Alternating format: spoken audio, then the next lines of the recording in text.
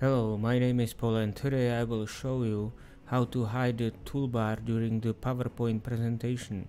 So at first we will start the presentation here or by clicking F5 key, and the presentation is running and we see the toolbar is here, but sometimes it can disturb the whole picture and we want to hide it somehow. Before we hide it, at first we would like to make some settings because then it will not be accessible. For example, we want to have the arrow visible all the time, so I will do it like here.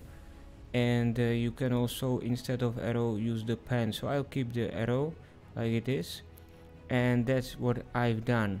Then I need to keep the presentation running, and then I will open again from the taskbar. I will again open from the panel the PowerPoint software, and here I have to go to options and select the advanced and uncheck the show pop-up toolbar. So I will uncheck it, click OK, and hide the window here.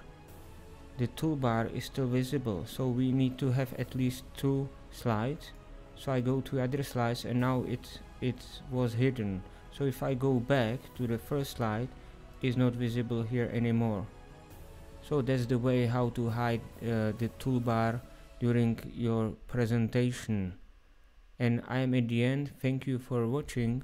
Please subscribe to the YouTube channel and watch the other videos like above, the wave-like theory and the gene software as well.